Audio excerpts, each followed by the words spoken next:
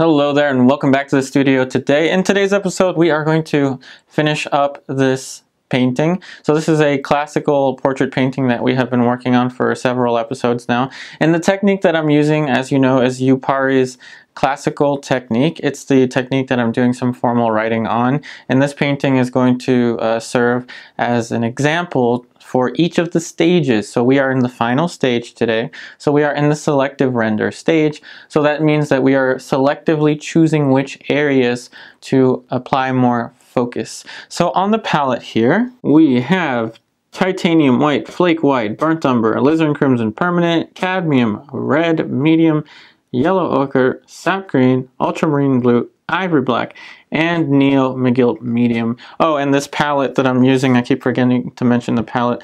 This is a palette that I like to call Lumpy. It is a large standard wooden palette from the Turtlewood brand. And if you would like to know exactly what materials I'm using and or purchase the same type of materials that I'm using, I now have the affiliate links in my description box down below, right next to the title of the specific item that I'm using. That is the the paint, the brand of the paint, or some of the brushes. And if you do decide to click on the link and purchase something, Amazon will pay me a small amount. So thank you again in advance for that. So how about we go ahead and mix up the color value web. So we're going to use a little bit of Neo McGilt medium, burnt umber, alizarin crimson permanent, ivory black, ultramarine blue, and that's going to be our darkest dark. So now we're going to combine the cadmium red and the sap green. And yes, I am using complementary colors because they neutral out quite nicely into a nice and subtle warm dark color. And now we're going to move up into the yellow ochre combined with the cadmium red medium. And now that we are approaching the middle tones of the color value web, now we're going to put in the flake white. And remember, flake white has this property of which it allows you to use more of it without raising the value too much, as you're seeing there, which then allows you to have basically thicker paint. So now our model's flesh tones for skin complexion is a little pinker. So I'm using now the alizarin crimson permanent with the titanium white. See how much lighter the titanium white gets with less. I'm using less paint and it's becoming much lighter. So the titanium white's going to live in the lighter values and the flake white's going to live in the middle tone values. So now a little more of the cadmium red, yellow ochre, titanium white, and don't worry, I will show you the image of the model as we are painting. I'm just trying to give you a nice close-up view of the flesh tone mixtures. And now the lightest light. And after I'm done mixing up these local flesh tones, I will tell you that I will tint this color value web once in a while. So I might say that I want this to be warmer or cooler, greener or pinker. I can always tint the color value web now with these colors. The next thing I'm gonna do is get a little more Neo McGilt medium, different brush. So I'm going to apply the ivory black, ultramarine blue. So this is a little trick that I've been learning recently, just experimenting. So we're going to create a little cool color value web here, and we're going to let this color mix with the flesh tone. See this? Automatically it's getting lighter, and now we're going to have some kind of middle tones in between. And so now we have a color value web, a smaller one right around here. So I'm going to do the same thing for the warmer tones. So the Neo McGilt medium, alizarin crimson permanent, just alizarin crimson permanent. Now a little bit of cadmium red. Okay, just alizarin crimson permanent, cadmium red. And now automatically it's getting lighter and lighter. And I'll be able to take from this directly if I want something warmer or pinker. So it just saves a little bit of time to have these, I guess I'm going to call them like these rails, like a warm rail and a cool rail. And now we're going to get some smaller brushes and we're going to start to work on some of these selected areas that we want to selectively render. So I'm going to take a little bit from the middle tone. And we are now going to start to paint in the smaller shapes for the nose. Remember last time we rendered out the eyes, and I don't think I'm going to oil out the painting again just because I think that the darks are still pretty well intact. So I'm not going to apply an extra layer of oil. I'm just going to work directly onto this layer now. So again, remember the selective render is quite tedious. It's the most tedious part, I think, to this process next to the block-in in the underpainting stage. So what I'm doing is I'm going to pick a plane, any plane, okay? So I'm going to choose this one right here. And I'm using the warm, dark-ish value within the color value web. Now, I did omit the nose ring. I think I'll paint it in later on. I just want to have the structure of the nose solidified a little more. So off camera here I'm using a little bit of my odorless mineral spirits to clean off the brush because I'm now going to transition into a darker and cooler hue. So now what we're going to do is apply, I think that's actually the color from the underpainting. So we should be able to go much darker now. And in fact we can. And this is not the darkest we can go. We can still go darker than this. So remember, pick a plane, any plane, okay? So we chose this plane, and now we're going to relate the value of this plane and the shape of this plane with this one. And so this is the dark of the nostril, okay? And what you want to do is close up the forms now. And so closing up the forms just means, applying or giving yourself the ability to use the entire value spectrum, color value spectrum, and then just, like we're doing here, paint one plane next to another plane and relate it in terms of its value and its hue. Now in the previous stage to this one, the previous stage to this one was the perceptual color stage, where we weren't so worried about closing up the forms. It wasn't a problem to leave an area such as the nose unfinished as it is, as it was. Because the idea of the previous layer was to differentiate the value relationships, the color and value relationships in the larger areas. And now what we're doing is we're building onto those larger color relationships with smaller planes. But we're kind of fitting the temperatures, the hues, and the values according to that larger scaffolding that we created in the last layer. So now over here it's going to get a little, whoops, it's too dark.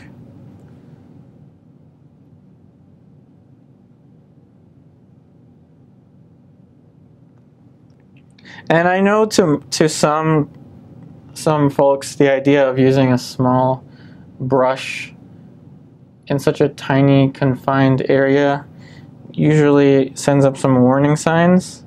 But I'll tell you what, at the end in the selective render stage, we have already answered the question of big shape. We've already answered the question of large values. So really all we're doing now is just applying the same kind of focus that we used in the big picture, now in the small picture. Now there isn't a plane too small to ignore. So we're not going to ignore even this little plane here, the side of the bulb of the nose. So the bulb of the nose is a little, I will admit, it's a little warmer than that, so I'm going to go warmer. And like I said, when I made the color value web, I'm going to say things like that. I'm going to make it warmer, I'm going to make it cooler, greener, pinker. And all I'm doing is I'm just tinting. I'm just tinting the color a certain, towards a certain direction.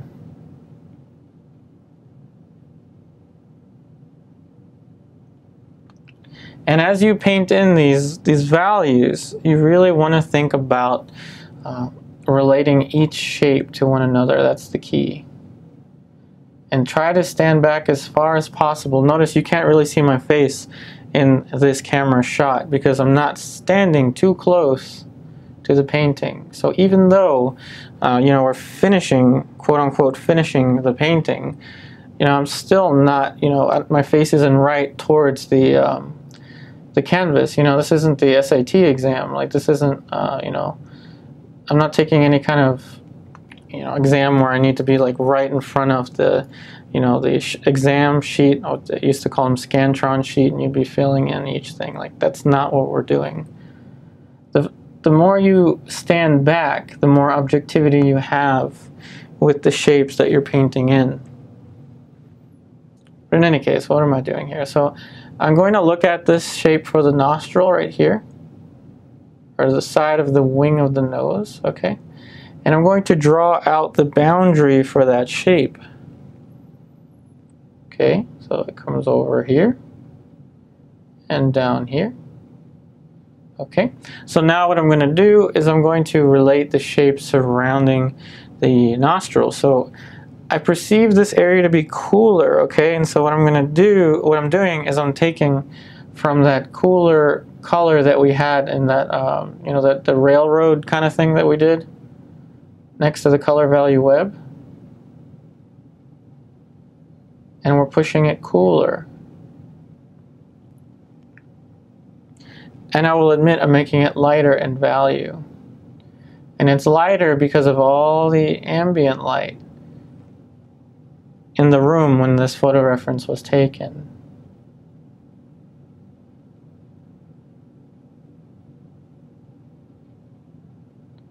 And then it's going to be warmer around here, but I think it's fine the way it is. What I must do now is, you know, eliminate this line, turn it into a value. So that is too warm and it's too dark.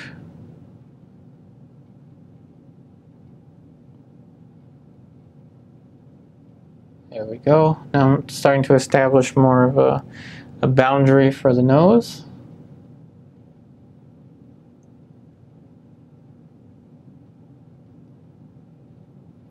The edge is very, very important, okay? I'm keeping the edges as soft as possible in the shadow.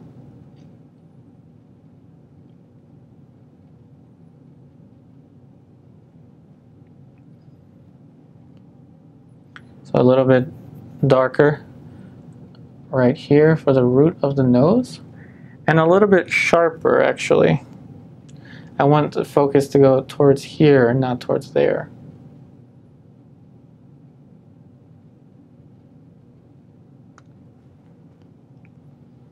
And now we're going to put in some of these dark lights. Remember, the dark light is the value just in between, you know, the shape of the light and dark. And it's the most telltale value in terms of the curvature of the form.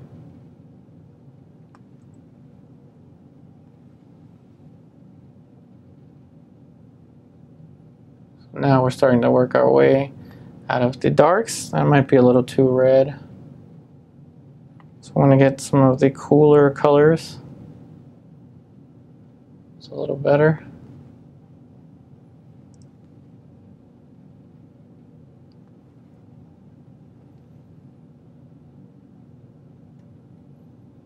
Very careful with this transition.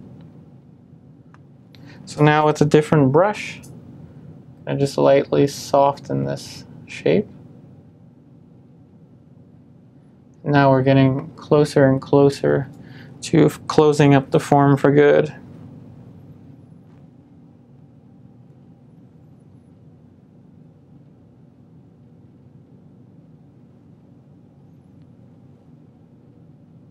You know, in yesterday's episode with the eyes, I really did spend a long time on the eyes, so I will be showing you you know, how I go about approaching closing up the forms, but I may not be able to show every single brush stroke of it. Otherwise, you know, your daily episodes are going to be hours long. And we'll do some of that in the future, like we did before, by splitting up the videos, but right now what I'm trying to do is give you a more concise method.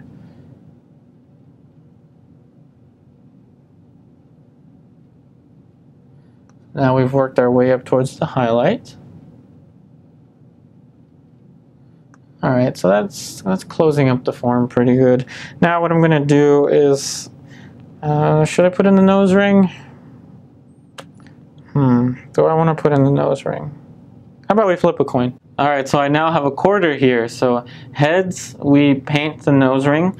Tails, we leave the nose ring out. So let's go ahead and flip this quarter. Alright, are you ready for this? Alright, so it looks like we have heads. That means that we are going to paint the nose ring.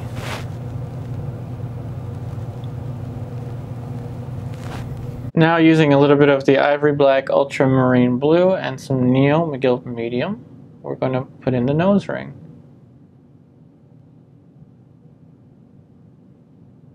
And of course I don't want the edge to be super sharp on the nose ring, so what I'm going to do is just kind of tap onto the dark a little bit, just to selectively soften this edge around here.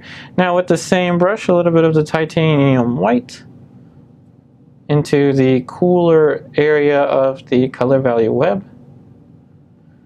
Now we're going to put in the little half tones for the nose ring. So they are very subtle, very almost imperceptible. So now a little more titanium white into the mix and some of the Neo McGill medium to thin out the paint. I'm going to put in the little highlights.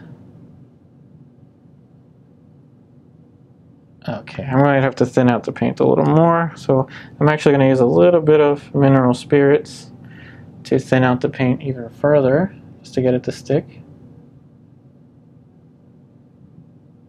There we go.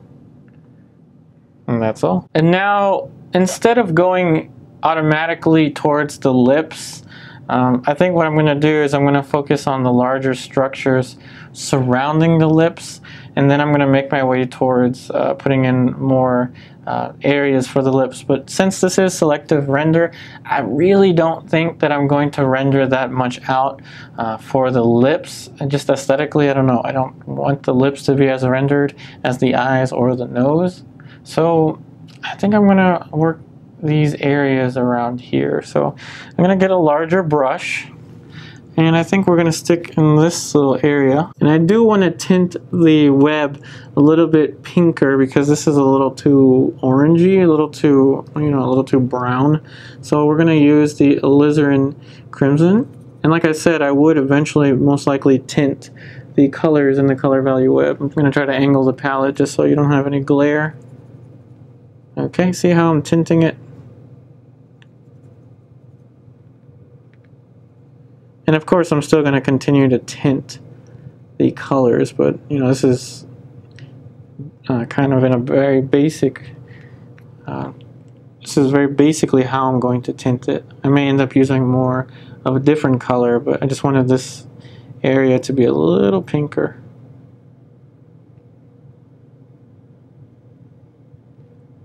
And so now I'm going to approach this area with a lot of caution. So I think that I will actually oil out a little bit in this area. So selective render now, okay? So I'm going to oil out right over here. And that's because I'm going to want to use a very transparent application of paint now. I'm not going to oil out the shadow though. Just this area. I'm going to leave this blank. Well, it's not blank, but you know what I mean. Now that there's a little bit of oil on here, I'm going to choose the areas that I want to bring into more focus. So first things first, the zygomatic bone. So the cheekbone.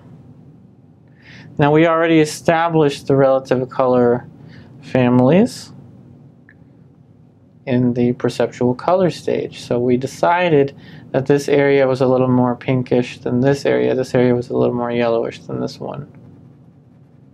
So now, like I said, I tinted the color value web more pink. And this is going to be very, very difficult. I have to rely on my knowledge of form, and don't worry, I'm going to share that with you. So here, okay, pick a plane, any plane, and now start to selectively render each stage. Well, something's wrong with the photo reference. Like, this is too flat. All of this area is way too flat in the photo reference. So again, that's why I usually say it's very important to understand form. And don't worry, I'm really going to start to, or I'm working on some online teaching resources that will help you train. So my idea is to create training resources, because you can watch me paint this 1,000 times, but I think now watching what I'm doing and then taking the exercises that I'm going to give you in the future will help you tremendously. Okay, so now this plane is getting darker, but I have to be very careful with how dark I make it. So that's why I'm using the transparency of the paint, so the layer underneath. So when I said that this was going too flat, and it's a little too, I don't know, it's like a blue, gray, green, which I don't think it was that color from life. I think that the photograph is distorting the color a little bit here. So with a very thin application of paint, we're putting in a kind of neutral pink halftone that's a little bit darker.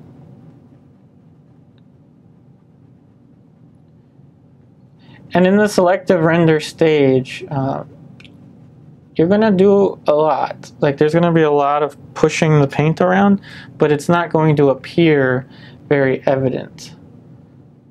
Not like when we're doing the underpainting or the perceptual color or even the local color stage. So we're going to make a lot of little decisions here, but those little tiny decisions, they're not going to be so obvious, is what I'm saying. So now over here, see, that's a little too red. So I'm going to make it cooler. And I made it cooler using the cooler area in the color value web. And now I'm just going to kind of blend that shape out with a dry brush.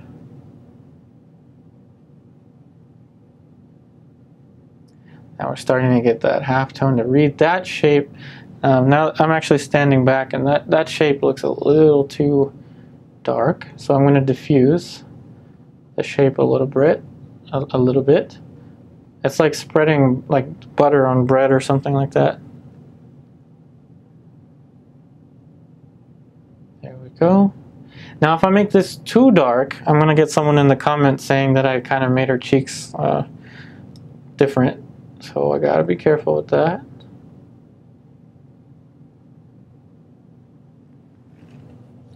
Now remember, subtlety just means how close can you make the values to one another yet maintain their subtle differentiation. So right now I want this to be even more subtle than I have it. And I'm using the transparency of the paint to help me with that. And I'm trying to not paint so opaque. And that's because I do want the layers underneath to show through, just because human skin, it's not perfectly smooth. There are, little facets and things in our skin. Now, if I over-render or make things overly soft, it will start to look kind of fake, kind of almost like a, like a porcelain doll or something. And there's nothing wrong with that, okay, don't get me wrong. It's just that's not the aesthetic that I'm after. And then I realized I left this shape a little too sharp. softening that too. Anyway, so now the same kind of thing is going to happen down here. So that's too warm. So we're making it cooler, even cooler. And this takes a lot of patience, okay? But the patience to work on a painting, especially using a classical approach for several layers, you know, it's something that you build. I think today I have more patience in working on this painting just because I stopped last time when I was working on the eyes. Remember, I told you guys I was getting tired, and I was. This takes a lot of focus, and it's really tiring after a while. So if you're getting to a point in the selective render where you're starting to feel a little tired and a little less motivated to continue working, that's a good time to let the painting rest. Maybe move on to another painting that same day, and then come back to it. And it's so peaceful. It's so relaxing. I'm telling you, this is one of the most relaxing things in the world. I'm not gonna lie, it is stressful sometimes. You know, like when the form just doesn't work, or when the lips are in the wrong place, or you know, when you have to move an eye a little bit like I did last time, like in yesterday's episode. It was a little frustrating. But if it wasn't, wouldn't it get kind of boring?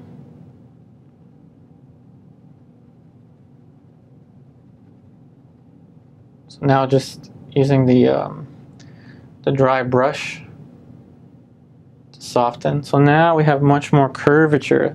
So now the mandible is starting to look much more solid, and you can still see the layer underneath showing through. So the perceptual color stage, you know, where we push the color variations and all of that, is showing through the now closed forms that we have all around here. So now I think one last one I'm missing is right there. So the side of the top plane of the orbicularis oris, this is the orbicularis oris, okay? The structure all around here. So it's going to be a little darker. And this is a very classical way of working. You know, I really do feel at home when I'm holding the palette, an artist palette, you know, underpainting, layering. It really does make me feel at home. But painting in general makes me feel that way. What am I talking about? What I'm doing is I'm pushing this plane a little bit darker, so I'm relating it to the surrounding planes. And I did minimize the smile a little bit. Notice how I didn't push this value. So let's see. Let's now start to make it more like the picture without copying the picture. A little darker there. Oh my goodness, this is such subtle stuff. This is very subtle.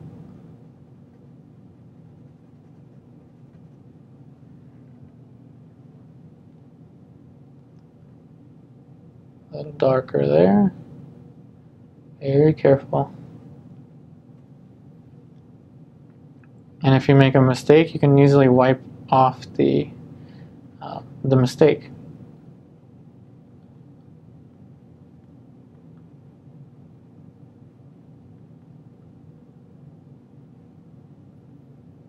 Okay, so now I have that tone. Now the next one, let's go ahead and look at the bottom of the orbicularis oris. So right over here, it's actually darker than I had it. And notice how the volume is really starting to read. It surprises me every time, the effects that we can get with just oil paint. And our medium, of course.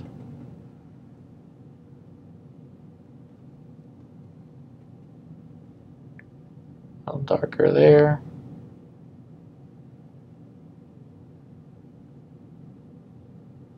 Gotta be careful though, I don't want to overdo these shapes. Let's go ahead and soften a little bit.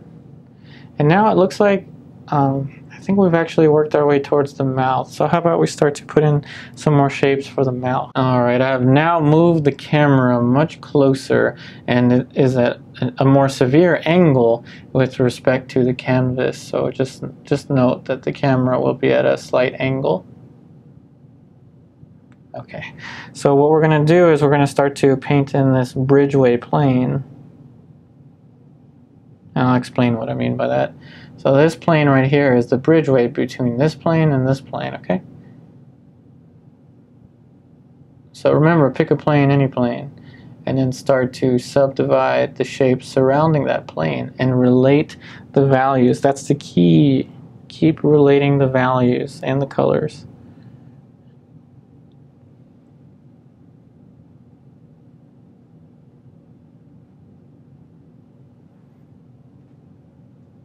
So I see that there's a little plane right here that I have overlooked because it's so tiny.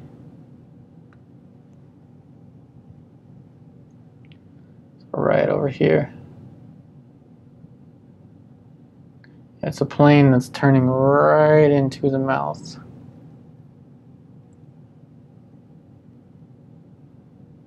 I'm almost thinking about it like a sculptor. What would a sculptor do to get this curve for the mouth if they were working with a thing of clay?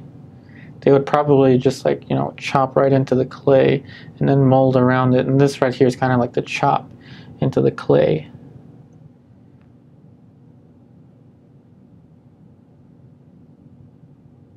So by thinking very sculptural. And notice I'm using the smaller brush now. This is the tiny brush. Just because these shapes are going to be much smaller now.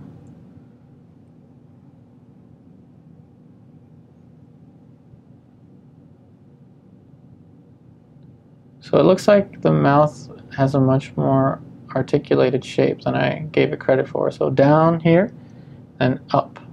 Okay, so up, flat. So it flattens out there. And then it tapers over here. Oops. See what happens when you make a mistake? You just wipe it off. Isn't that neat?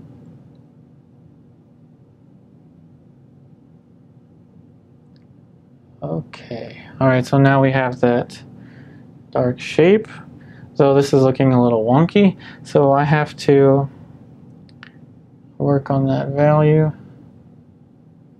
I don't know where I got that word from. Somebody once said wonky, like when I was at Studio in Caminati. I forgot who said it. I think it was a teacher named Jen something. I don't know.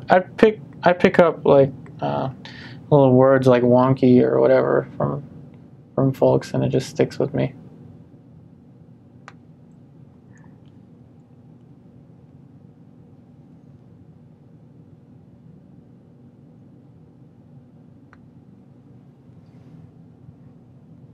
We're really in the small world right now with these shapes. And I purposefully didn't paint in the value for the hair yet, just because I'm resting my hand on the hair, basically.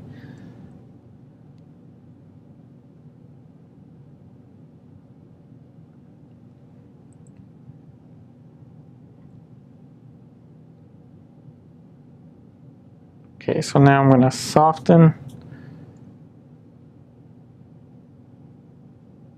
Now we have that transition. It's a very difficult transition. You're starting to see me struggle again. So don't think that this is just like a piece of cake for me. Even though I've painted, you know, hundreds of portraits, I learned something new each time.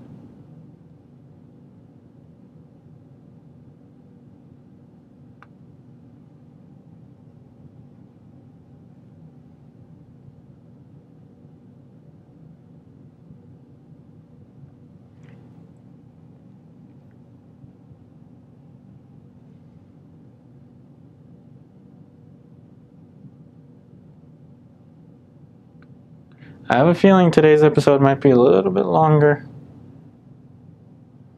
But I'm really just trying to slow down and show you as much as I can. You know, you're seeing a lot of back and forth-ish kind of movement as I continue to solidify these shapes.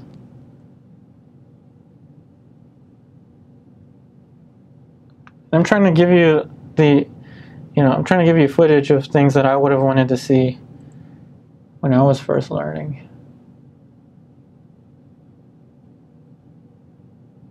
There we go. See that?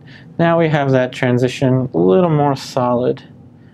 Took a while, a long while, but we now have this little transition. And like I said, selective render, okay? I'm not going to spend as much time as I spent right here everywhere. That's the key. I keep saying that's the key. What's wrong with me? That's just the idea, okay? We pick an area that we want to bring into focus, and that just happened to be an area that I wanted to bring into focus. You know, whereas the rest of it I didn't want to put too much focus on.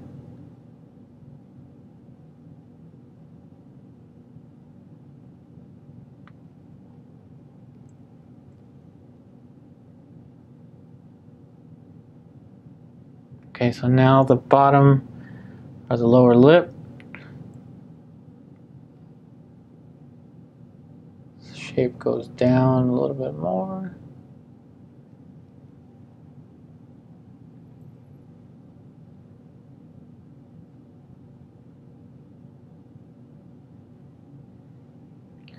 Okay, so I have that shape that I wanted. And now this looks too much like an outline, so I'm going to put in a value very similar to that line. Just push it right in front of the line there.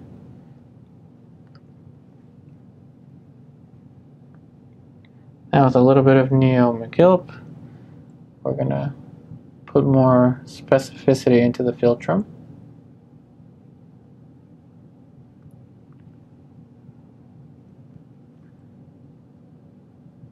Following the shape for the philtrum. There we go. Now there's going to be a little teeny tiny plane there for the philtrum, the side plane of the philtrum. I like the word philtrum. I'm being really weird today. I don't know what's going on with me. I purposefully didn't drink coffee today, just so my hand wouldn't be too shaky.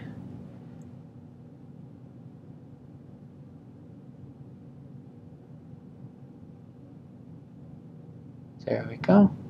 So now we have more of a shape for the philtrum. We're on a roll here. So there's the shape for the philtrum on one side. Whoops, whoops, whoops. Spoke too soon. A little half tone over here. Okay. Now, just have to make it softer. Oops, wrong brush, wrong brush. Okay. Clean, dry, synthetic brush. I'm gonna soften these shapes. Whew, that was a lot of that was a lot of stuff that we did there for the nose, the cheekbones, and in the lips.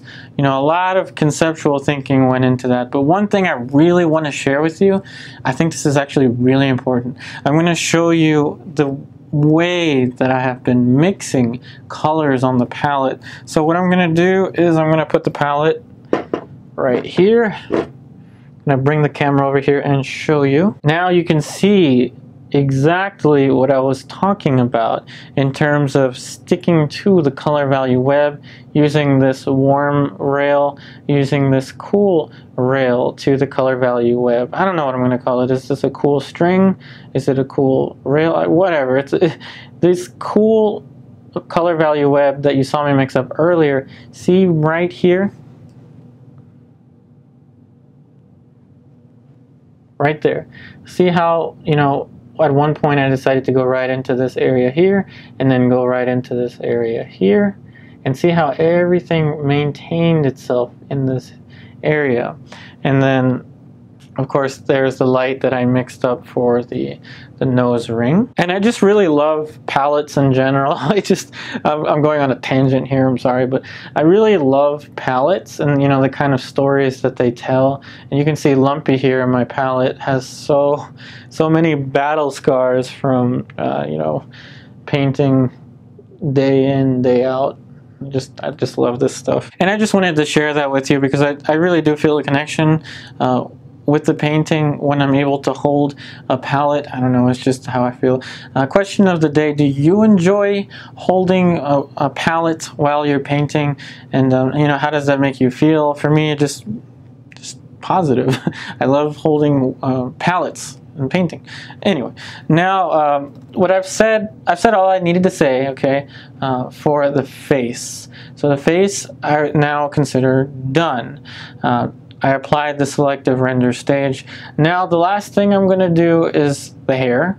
I usually leave the hair for last just because it kind of frames the face. So what I'm going to do is mix up another little value web. And I think I'm going to mix this value web like somewhere over here just because I have all this extra space over here. So the Neo McGillip Ivory Black, Burnt Umber, Alizarin Crimson. And I'm using the burnt umber to lighten up the value of the ivory black, and then I'm using the alizarin crimson permanent to warm up the color a little bit without altering the value too much. Let's see if I can get you closer to this mixture. So that is going to be the dark for the hair. To make the light of the hair, I'm going to use just yellow ochre. And to be honest, taking a little bit from the flesh tone. So that'll be for the light of the hair. So, you know, I think I'm going to use the same brush between dark and light, though you probably can't really see the difference with the light too much. And now I'm going to remix the background color because, you know, the hair is directly next to the background color, essentially. So the alizarin crimson, cadmium red. This is why I like to have all of this space on the palette. And the flake white. I don't know, I think a little bit of burnt umber, just so we don't have such a saturated red in the background, because that red isn't really that saturated. And we're just going to want a little more paint. Burnt umber, whoops, got paint on myself. So burnt umber, cadmium red, burnt umber, alizarin crimson permanent, more burnt umber. And that should be good. We're actually going to oil out the hair, but just the hair. You know what? I changed my mind a lot, as you may have noticed. Let's just oil out the hair and the background. So I'm selectively oiling out certain areas, like, you know, I didn't oil out here. You know that I didn't oil out there.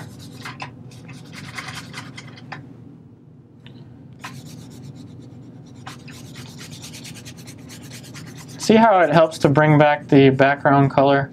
Actually, it helps a lot to bring back the background color. Now I'm noticing I made the background color way more bright than the color I just mixed up, which is okay. Alright, so now we have that nicely covered.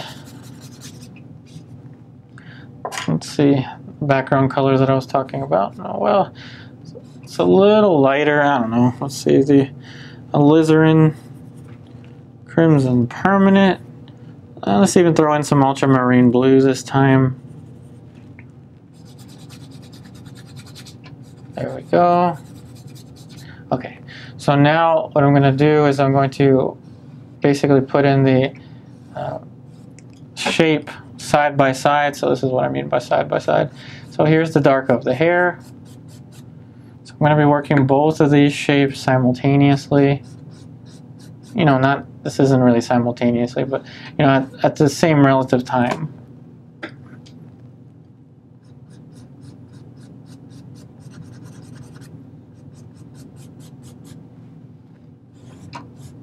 And I am going to leave some of the underpainting under here to show through, just because I think it looks cool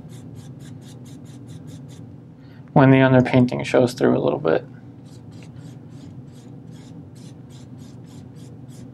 Pushing in that shape. I don't want to do too much for the hair. And like I said yesterday, you know, every one of us, you included, has a unique touch, a unique signature. And like I said yesterday, I don't mean signature like signing a painting or anything. I mean signature in terms of the way you paint. You know, you may decide to put in more information for the hair than I would. You know, you may end up putting less, and it's just the way you paint. It's the way you think. It's the way you approach things. And that's unique to you. Like I was saying yesterday, the art is within you. You don't need to search for it. It's already there. You just have to, we all have to, you know, train as much as we can to improve on our technique. And the more we improve on our technique, you know, the more we're able to convey whatever it is we want to convey in our paintings. You know, the more we train, the more our unique signature will come into focus. It's just the nature of it. So I don't want too much for the hair. And I realize I should probably get that camera in a close-up shot. So let me move the camera. All right, here you are in close-up shot. Hopefully you can see this, though it's not in focus. So with a different brush, the wrong brush, try it again. I know it's not in focus, but with a clean and dry brush, I'm taking a risk here. I don't know if this is on the camera, but okay, now what we're gonna do is we're going to put in the lights for the hair using the, you know, the lighter mixture that we mixed up before. But I don't want it to be too cold, okay? I gotta be very careful with the temperature of this color. If I make it too cold, like I kind of am there, then the hair will, you know, the light on the hair will not match up with the dark values that we made before. So this won't match with that if I make it too cool.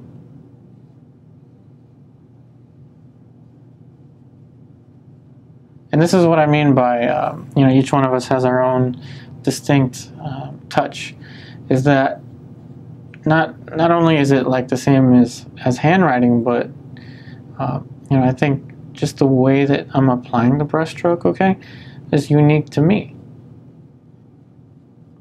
You know, the way Bouguereau applied his brushstroke was unique to Bouguereau. Sargent, it was unique to Sargent. And the way you will apply it in your own paintings is unique to you. It's your own signature. That's what makes you unique. That's what makes you special. All right, a little more light up here. We're almost there. Almost done. It's been a long journey.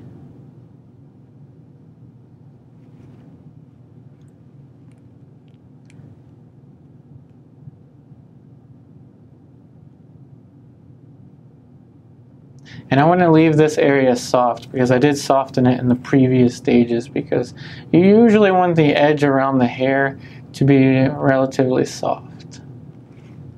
I mean, around the hairline, that is. There we go. Some more little highlights there.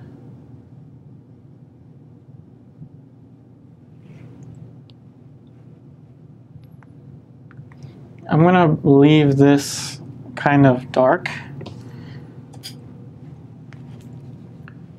So let's go ahead and put that dark shape in. I don't want to cover too much though. I don't want to lose that underpainting. I don't want to lose this shape here and this one there. In the future, I want people to be able to see that I used an underpainting. You can still kind of see it showing through over here and or there.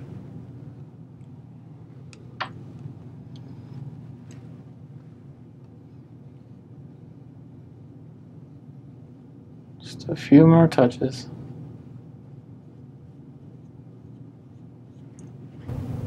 So we're going to soften a few more last edges before we call this finished. So that one definitely needed to be softened. I don't know, maybe some more softening over here. Yep. Okay. And there's one last thing to do, and I think you know what this means. A little bit of odorless mineral spirits there. We're going to use burnt umber because brown is my favorite color.